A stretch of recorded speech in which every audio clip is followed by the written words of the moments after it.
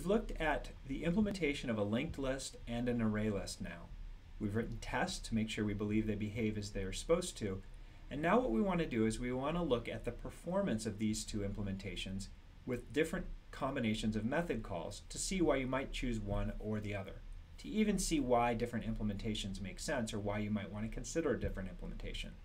So let's go to Eclipse and take a look at what we've got there. And we're going to go ahead and create a new class, which is going to be just a timing test class.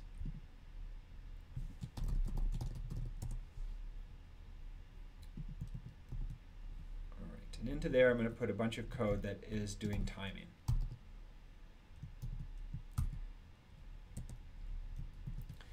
All right, the basic structure of this code is as follows. This one long test that we're going to run as a JUnit test will output things to the console. And you can see that we're creating 3 different sizes of tests. We're going to run things on a list of size 10,000, 20,000, and 30,000. We're going to keep track of how long it takes to do the operations on each one of those different sizes, and we're going to output those that result here. Each test is going to test one particular function. So in this case, we're going to test add first. We're going to create one particular implementation of our list.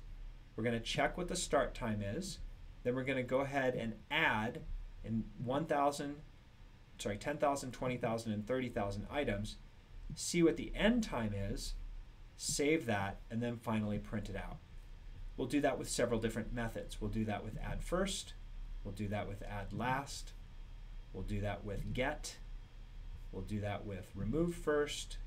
We'll do that with remove last. And we'll do that with size. And then we'll print those guys out. And we'll talk about what's going on there. Coverage as a JUnit test. Run them, and all the results then are going to be here in our console. Let it finish running. It's still running. All right, so we see several bits of data there. Let me do a screen capture and see then if we can make it a little bit bigger so that you can see it.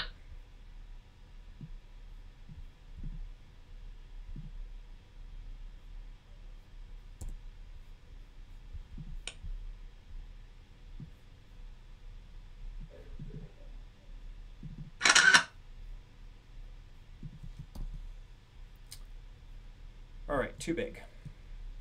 There we go. All right, so the number's over on the left. Eclipse is behind my face here. All right, so if you look at that, on the columns we have 10,000, 20,000, and 30,000. So as we go from left to right, we're increasing the size of the list that we're working with. Let's look at that first pair of rows. Add first my array list and add first my linked list. I used my array list there just to clarify that this isn't the array list associated with Java. All right, so we can see that that 10,000 number, when we want to add something to the beginning of the list, it actually takes a little bit of time with my array list. Lots less time than with my linked list. And as you walk forward with more and more elements, you can see that each one of those calls, my array list is taking more and more time, while my linked list is not taking nearly as much time. Well, what's happening there? If you remember, each time that you add something to the beginning of the array list, each add first requires shifting to the right a certain amount of space. So if you'll recall, and we can, let's see, create some space over here on our sketchbook. One second.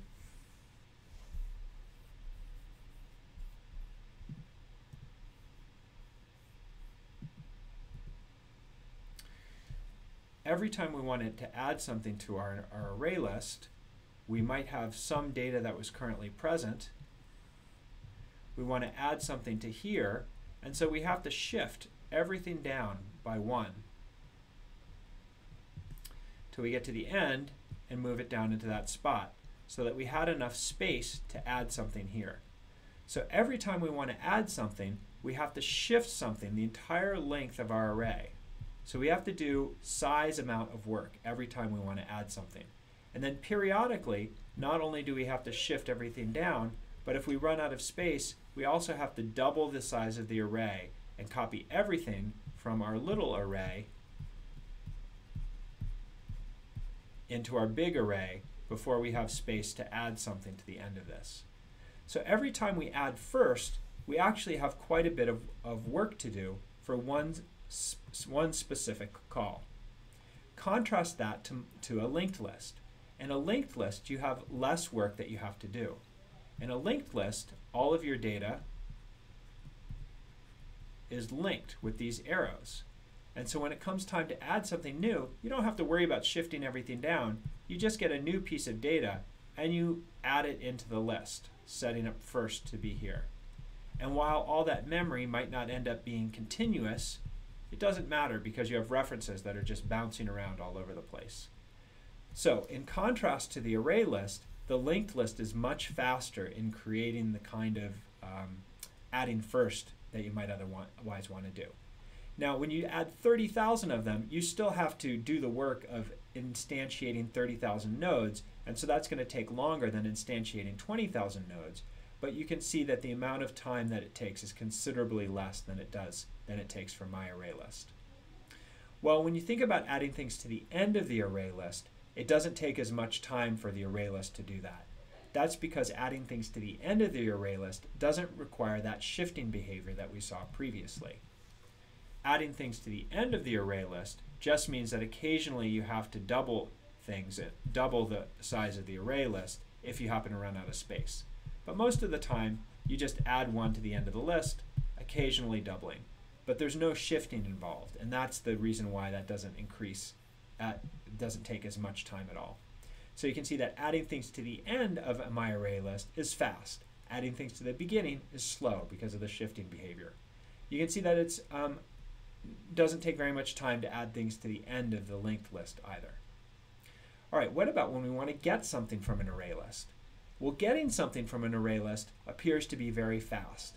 When we have an array of 30,000 and we want to get things from it, get 30,000 things from that list, it takes a very short amount of time because we can just use an index. But in contrast, the linked list takes quite a bit of time.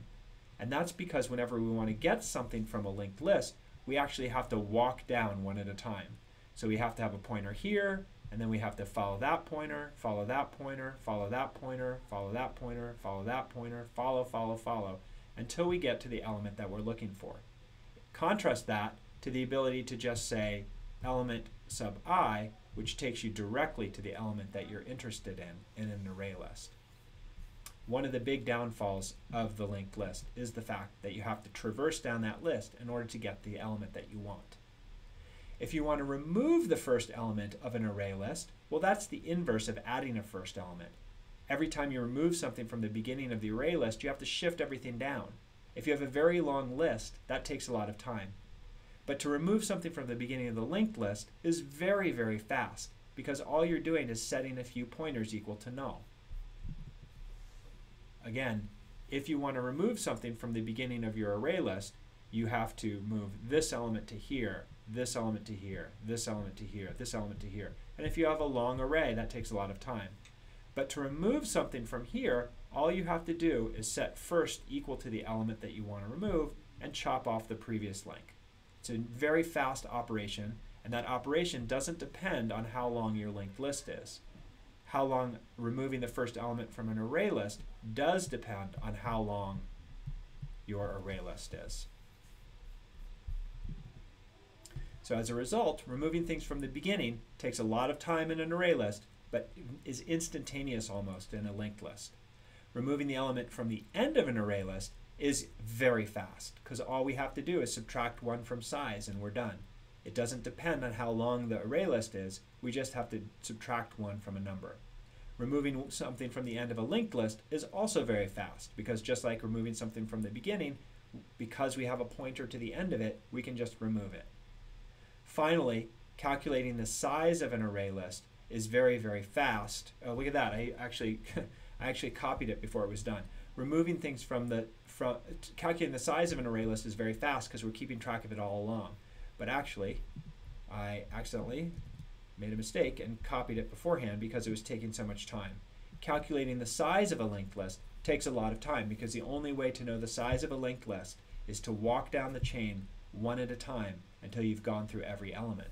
So to do that for 30,000 times takes a lot of time. So what's the takeaway here?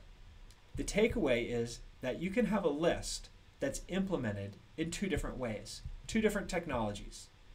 Those technologies leverage different architectures in order to get different kinds of performance.